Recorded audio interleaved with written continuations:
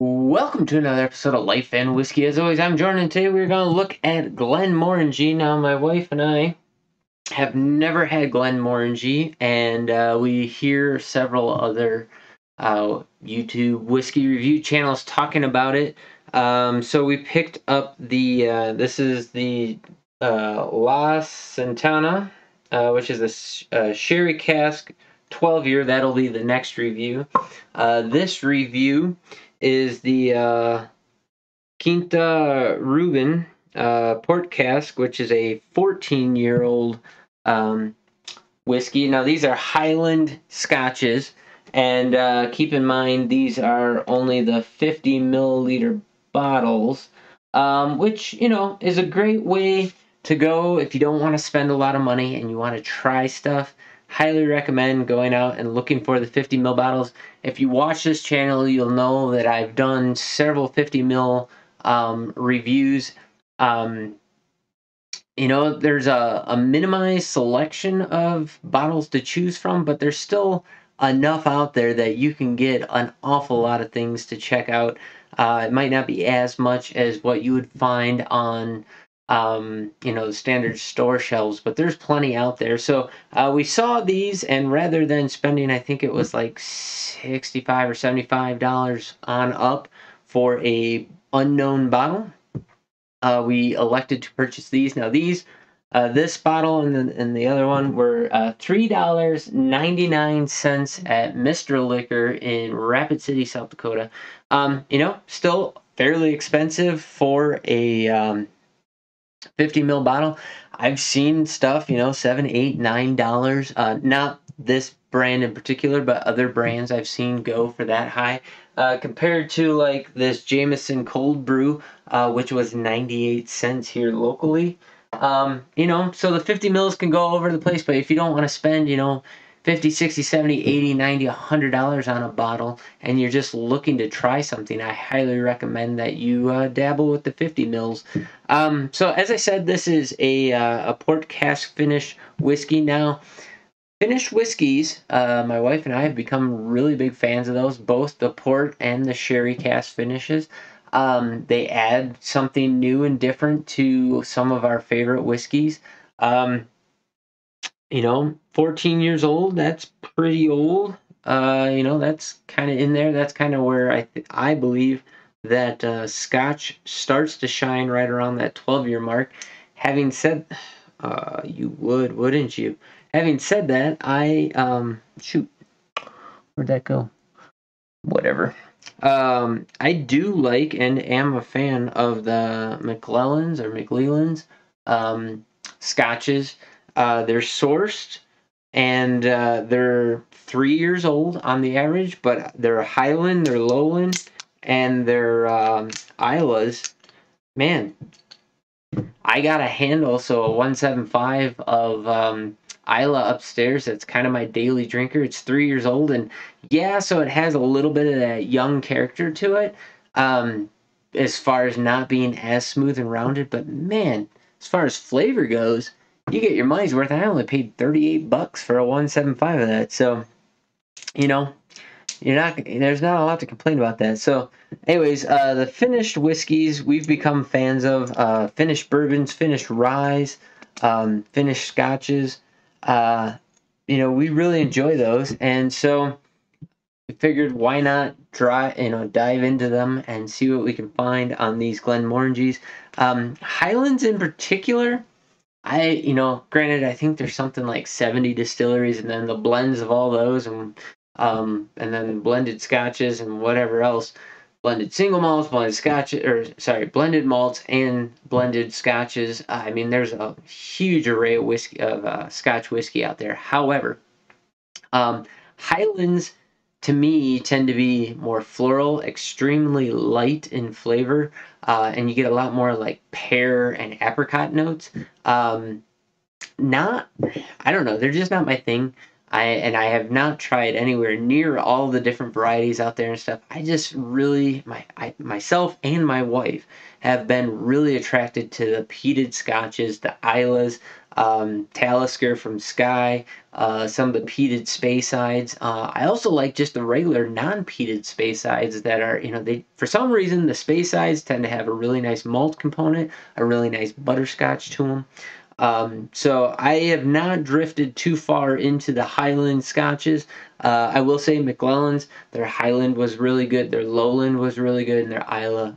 If you go back, watch some of my videos, you'll see I've reviewed all three of those on this channel. So let's get into this one. It has a very heavy malt forward nose. It's mostly malt, a little bit of ethanol, and tucked in the back, a little bit of light fruit, like an apricot. I didn't mention the ABV. Let's see what we got here, if I can even read this. The writing on this is so crappy. I think it says 45. Oh,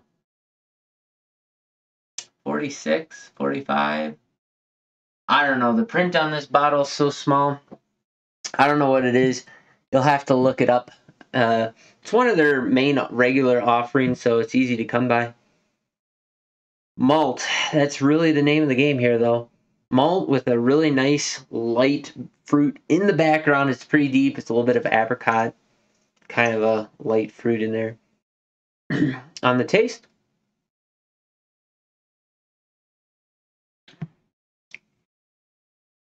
taste is kind of complex.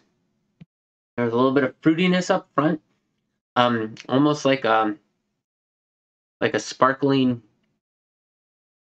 grape juice kind of a flavor without the sparkle, and then a little bit of barrel tannin. Nice sweet middle, and almost like a nice coffee, dark chocolate kind of finish.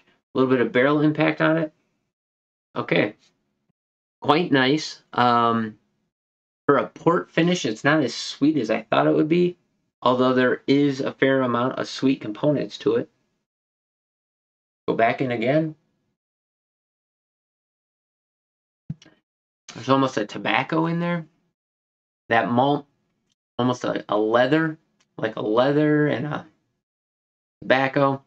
Malt, a little bit of sweetness, and then that like chocolate coffee finish, a little bit of barrel impact, a little tannin in there. Not a whole lot. It's interesting. There's almost a little bit of a green note in the middle of that too.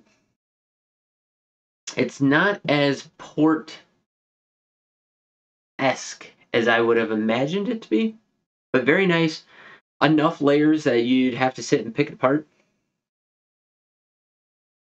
The nose is not really changing at all for me, but the flavor profile is. And I kind of like it. It's still not something that I'm reaching for if I have my choice. It has a weird like density to start for the first half a second, and then it thins out, and then it gets more dense in the finish as well when that coffee chocolate note kind of comes in. But it might be a cigar whiskey, it might be a good porch sitter.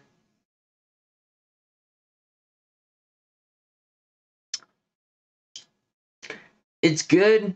It's complex. It has a lot of different things going on it. There's, that time I got a small butterscotch in there, but it's just not my thing. It's good. I would enjoy it if somebody poured it for me and I didn't have to pay for it. I will not be picking up a bottle of it, but it is nice. It does have a nice sweetness now. That butterscotch, maybe a little bit of vanilla or honey kind of coming out.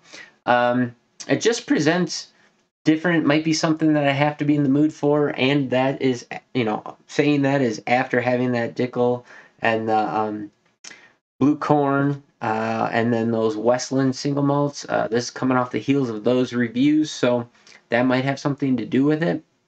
I might have to explore it again at a later date, but a really nice whiskey, just not necessarily what I'm reaching for. So $3.99 for a 50 milliliter bottle. at Mr. Liquor in Rapid City, South Dakota.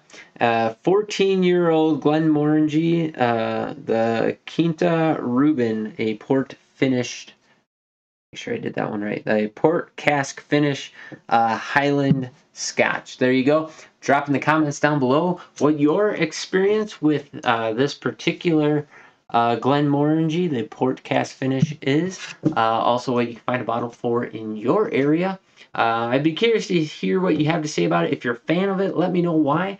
And if you're not a fan, also let me know why. I'm in the middle. I'm indifferent. I enjoyed it, but not as much as I enjoy my peated Isla. So there you go. Like, comment, subscribe. Check out Life and Whiskey on Bitchute, Minds, and YouTube. Hopefully someday on Rumble. And there you go. Thanks for watching. You guys have yourselves a great day. I know that was a quick review. We'll do another quick review here right after this one. And we'll catch you in the next video. Thanks for watching.